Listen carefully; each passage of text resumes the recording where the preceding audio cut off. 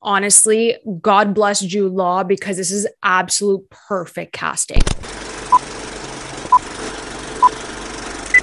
Hey guys, welcome back to Canon Cinema. I'm Amanda, otherwise known as AMX NDA Reviews on Twitter, Instagram, and Letterboxd.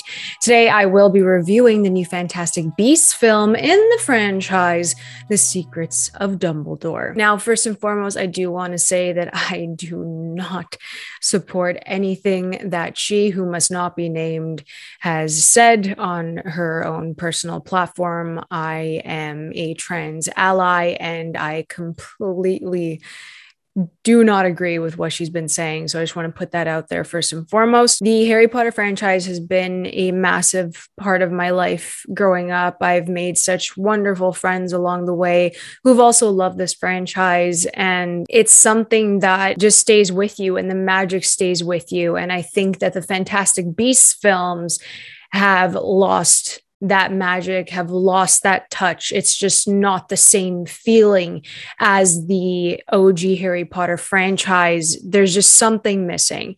And that is definitely the magic that was created during those 8 films. And it's really hard because there's so many great memories attached to this franchise.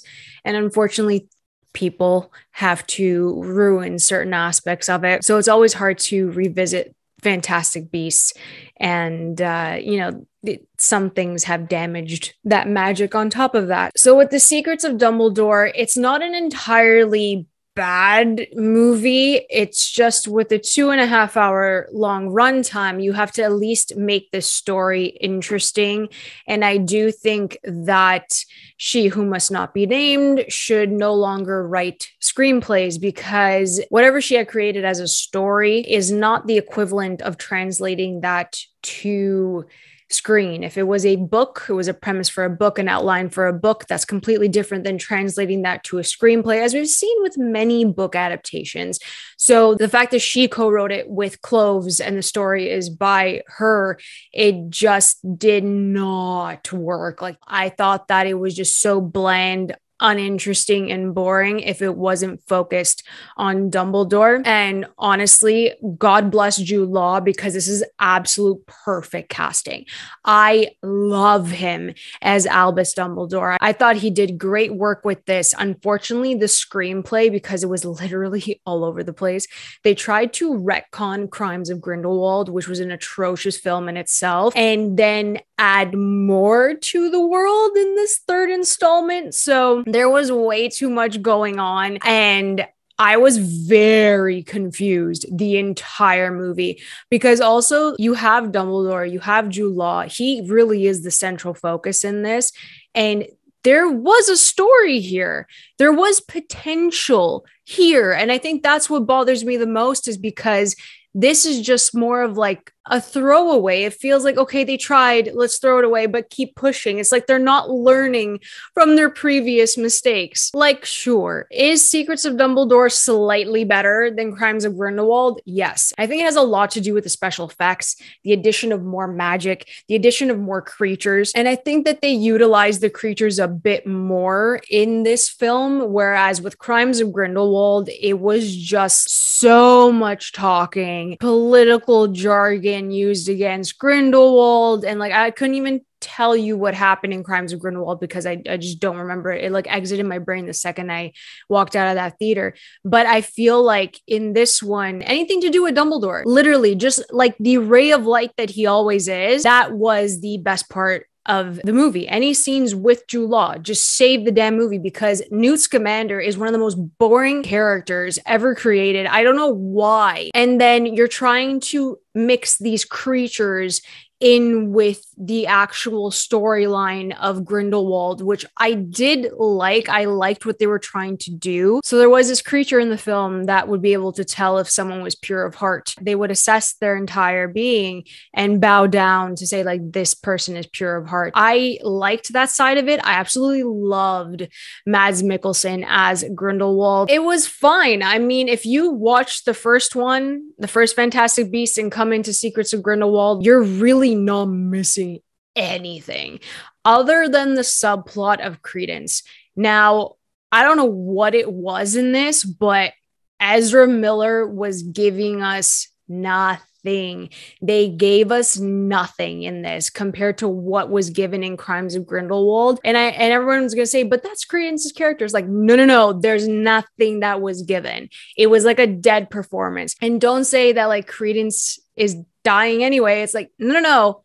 Nothing the entire time. It just didn't flow. I felt like the editing was really bad. The lines that were delivered didn't make any sense. Within the same breath, Dumbledore had said lines and then contradicted himself, and it just didn't work for me. I kept sitting there asking, like, but why would he say this if he said this before? Like, I shouldn't be questioning the actual movie. I shouldn't be questioning Dumbledore if saying that he was right or he was wrong or what he was even saying in the first place. So I think that if they focused it more on Dumbledore and Grindelwald and just took Newt out of the equation, took Credence out of the equation, this would have been an entirely different movie. And I think it would have flowed a bit better. So in regards to Grindelwald and Dumbledore's relationship, they did have a loving relationship that wasn't platonic. It is explored. Should there have been a flashback between the two of them when they were like together and dating? I personally think so. I thought that would have added so much more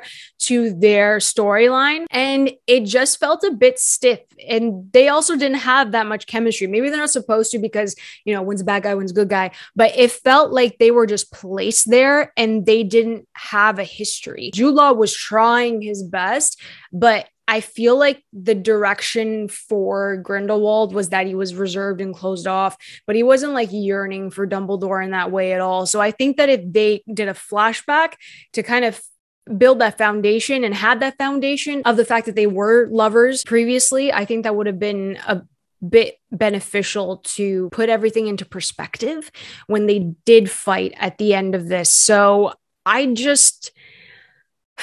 this could have been so much better. Was it better than the other two? I think so, because I just cannot stand the lead character of Newt Scamander. I can't.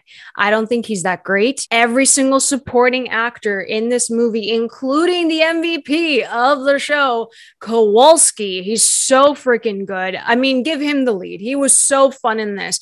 And of course, when you present the Muggle to this world, he's kind of out of his own comfort zone. It's always fun to dive into that, but I really love Kowalski's energy with Dumbledore, and with the new addition of Professor Hicks, I thought that they had great chemistry. They were really fun together. So I liked elements of it. I thought the magic was wicked in this. I thought the special effects were really strong. I loved Jude Law and Mads Mikkelsen. Like, Dan Fogler was great as Kowalski. So the supporting cast is what holds this together. So if we have Newt by himself, it's just not going to work. The creatures, lovely. The Niffler is probably like one of my favorite things ever created. He's hilarious. Kind of balance between the creatures and the intensity of what's happening with Grindelwald, which is also very confusing. So is it the worst in the Fantastic Beasts trilogy?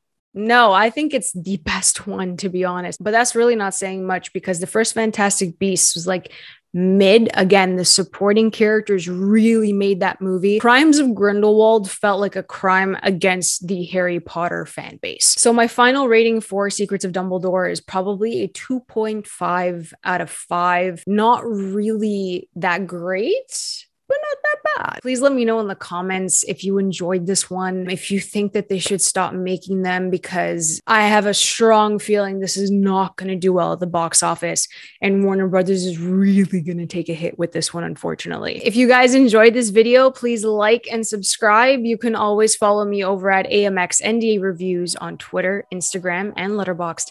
I'll catch you guys next time. Keep watching movies.